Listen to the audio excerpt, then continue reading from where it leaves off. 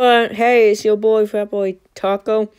Let's get this chill started for the weapons for Season 8. First off, let's get all the crate weapons out of here. Care package weapons or crate weapons. All of them. Kraber, Peacekeeper, and let's find the Prowler quickly. Alright, where is it? Come on. And we almost got it. Oh, there we go. Alright, that's S tier so far. Now we're going to remove E here due to E being a cursed tier. It is cursed, never use E tier. We will work A through F with D. You know. Right? Mozambique and P2020. P2020 and the Mozambique. Both go in F tier. Fail guns. Remember that game mode before this Ring Fury thing? Yeah. Well, that game mode made both Mozambique look good, okay? Mozambique's good. Hammer points, though. Hammer points give it the gun shine. Alright? So that's F tier if I can find the Mozambique. I don't think I'll find it because it's like in this giant scroll thing. It's kind of annoying. Trying to find it. Alright, you got the Mozambique, bro? Yep, there it is. Alright. Yep, I'm a little bit slow at finding stuff because you have to scroll left and right. Alright. We're moving along. D tier, longbow. I don't like using this weapon.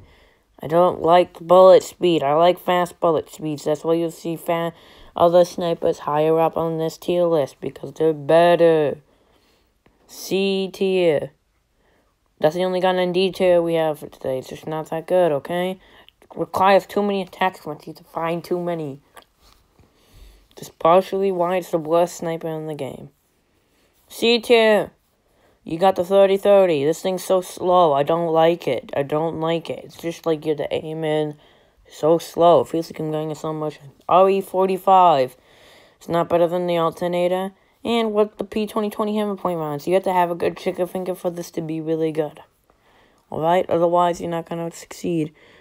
Alright, and we got a RE45 with the hop up from Season 7. Quick draw holster, I think it's called. Yep.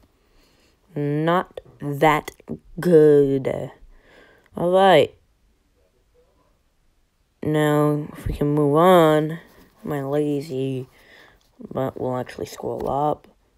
No, I'm probably just finding my guns for B tier really quickly. Alright, 1 second. Oh, we got the L-Star in C tier, and the Havoc. Right now, the Havoc's going up to B tier, because it's just a good gun. Charge up, you peek a corner, you hold the trigger down, wait for that charge up. And you also got the Devotion in C tier, the regular one, because it takes too long to charge up. Alright, B tier, you got Hammer Point Mozambique, this thing hits for 101, and Longbow with Skull Piercer Hop Up. And the Sentinel. Sentinel's my baby. I gotta treat it to that B tier. It's not A tier. It's not A tier. The only problem's the mag size. And in B tier, you also have the Challenge Rifle. Not everybody will pick it up, but it's just an easy gun to use. Really easy, probably. Probably the easiest gun to use. You just have to get the beam steady. Alright. You also got the Wingman, and the Wingman with the hop-up quick draw holster. Not that good. Yeah. Skull Piercer, yeah. Yeah, S tier. S tier Wingman, because the bullet size. Turbocharge, Devotion, A tier. Havoc, A tier. Havoc only has the recoil problem. It's hardest recoil control, probably. And quick draw holster Wingman.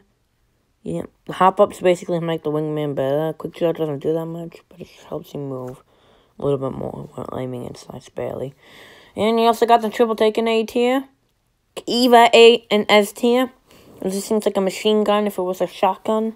You know, just hold down the trigger. It's like the Spitfire if it was a shotgun. But less ammo.